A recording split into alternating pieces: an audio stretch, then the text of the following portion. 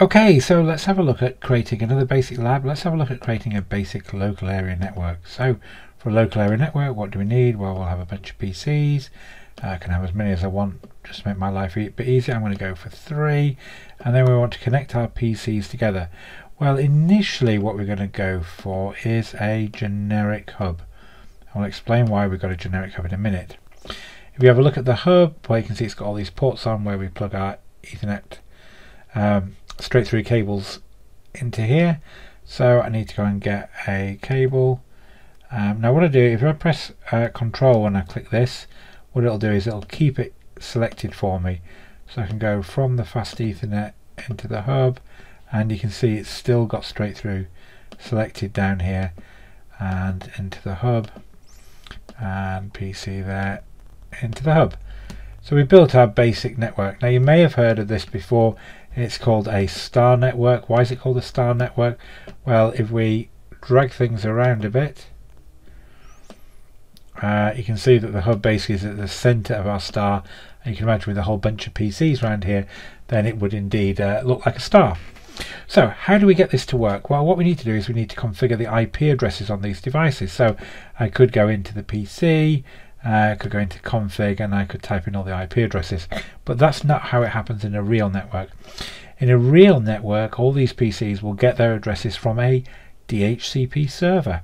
So what we need to do is we need to go to end devices and get our server up here. If we look at server and we look at the services it offers, you can see one of these is DHCP. This basically means it's got a pool of IP addresses and it gives them out to all the PCs as they need it. Now to make this work, the device itself needs to have an IP address. It can't give itself an IP address. So we're going on to the server's fast Ethernet port, and we're going to give it an IP address 192.168.1. and I'm going to put it at the end of the range .254 just to keep it out of the way of all the other devices. Now it's got that IP address. If we go to the services again and go to DHCP, what you'll see is it's created a pool of addresses from the 192.168.1.0 range. So this means it's going to start doling out addresses .1.2.3.4, and you can see it'll take ages to get to 254, which is where we've put our device. And I'm going to turn it on as a server, so it's turned on as a server. Okay, so that's the server setup. We need to connect that into the network. It's just like any other device. It gets connected in as an end device with a straight through cable between the Ethernet ports. Hey presto. So now if we look at this PC, it should, oh no, it's not got an IP address. You can see there the fast Ethernet port hasn't got an IP address. Why not?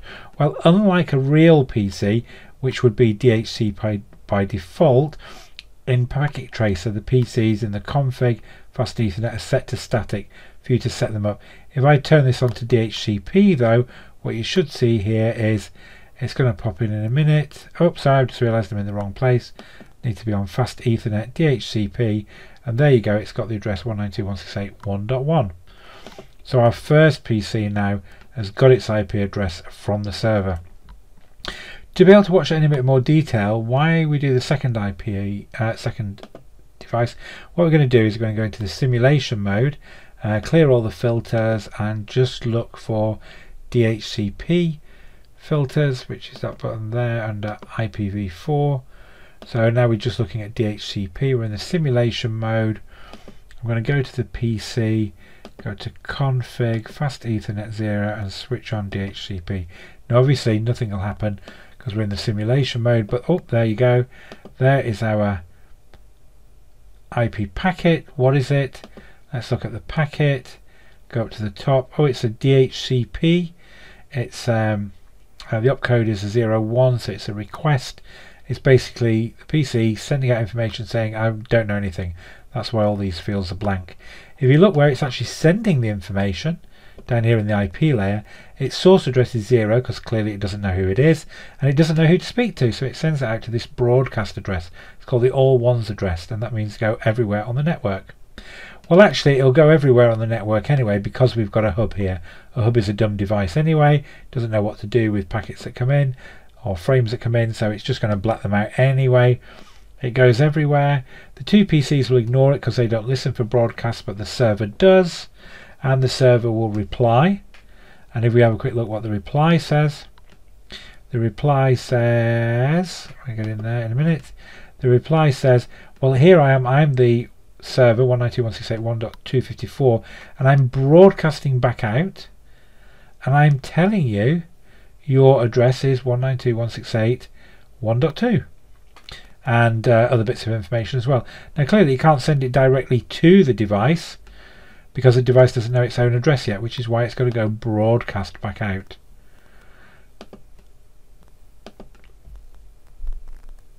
So how does it actually work? Well, again, the PC that sent it accepts it, so we should see a green tick on there, and it will then reply accepting that address, which again gets broadcast. And when it comes back, this is what I want you to note. Notice now when it comes back,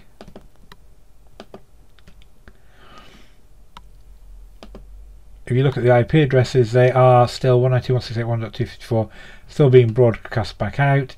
And basically down here in DHCP, it's now specifying, right, this is your address and you've got that address. So that goes out. Notice at the moment the PC has not got an IP address. See, it's not set. And if we play that last frame, it arrives over here at the PC, and there you go, the PC's got its IP address. So that's how DHCP works. Right, we'll come out of simulation mode. We'll just look at this last PC here. Obviously it's not got an address yet. Let's just go and set that up for DHCP. So fast Ethernet DHCP, and they go 192.168.1.3. So now our three PCs have got their address from the DHCP server. Just to check if they work, what we can do is we can go in here, we'll go to desktop and to the command prompt and ping 192.168.1.2, and hey presto, we've got a ping going across our network. If we actually want to see that in action, let's just snip to the simulation mode again. Now we want to look not for DHCP packets, but we want to look for ICMP.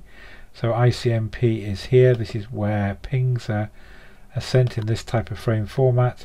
In the simulation mode, let's just do that exact same thing again. 192.168.1.2. I'll go for 3 this time, it's over the other side. Oh, forgot to type ping. Ping 192.168.1.3. And remember, we're in the simulation mode, so it won't happen. There's our ping. Let's have a quick look at it before it goes out. What's the outbound details? Notice it's from 1.1 going to 1.3. So that's all okay. Everything in there is as expected. Let's forward it out. Goes into the hub. Remember, the hub's a dumb device, so unfortunately the hub sends it everywhere, even though it should only go to one particular device. That's a disadvantage with having a hub at the center of our network. And if we play capture forward, obviously the reply comes back, and again that will be broadcast out everywhere, even though it's got the right addresses on to go to the destination. So that's why we don't tend to use hubs anymore, because they're dumb devices. Even when everything's right to send it to a particular location, the hub isn't able to understand the data and just basically sends it out of all ports. So rather than use a hub in a real network nowadays, we'll get rid of the hub. What we would tend to do is actually employ a switch. So here's a switch. We're just going to take up a generic 2950. If you have a quick look at it, oh sorry, I deleted it there, it was a bad move. Let's just stick it back. Try again. Let's take the 2950. Let's have a quick look at it. There you go. It's a device with loads of Ethernet ports on, so we can plug all our network ports, and you can see it's actually got a ton of ports. That's because that's how we build star LANs. And what we want to do is quickly connect those back up. So remember, press Control when we've got lots to do. Saves you having to go back down and get the line every time. And it doesn't again matter what order we put these in. Okay, you'll notice some orange lights on there, which I'll explain in a moment. Hopefully, oh, I'll get that one. Oh, there we go, I got it. Hopefully some things will start to go green before I get to the end, but if not, not to worry. I'm getting faster at this, so they're still all orange.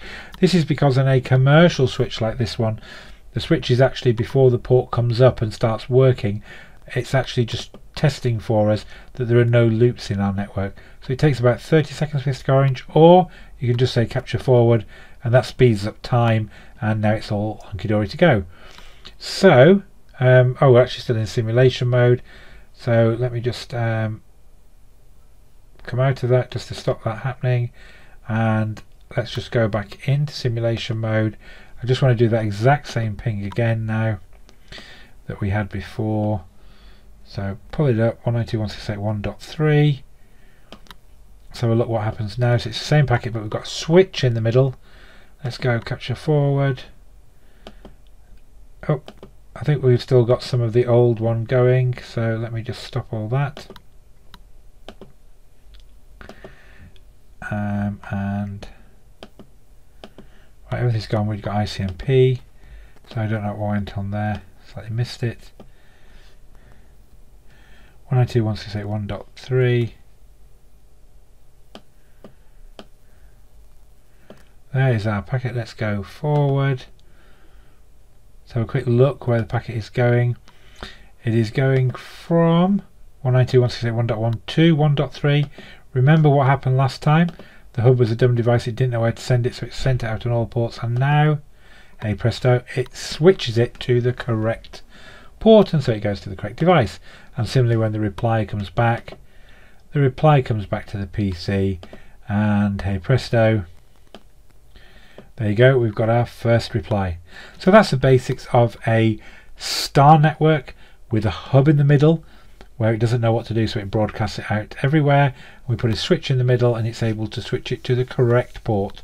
We've also demonstrated how you can allocate IP addresses in a simple local area network like this by using a DHCP server. Okay, thanks very much.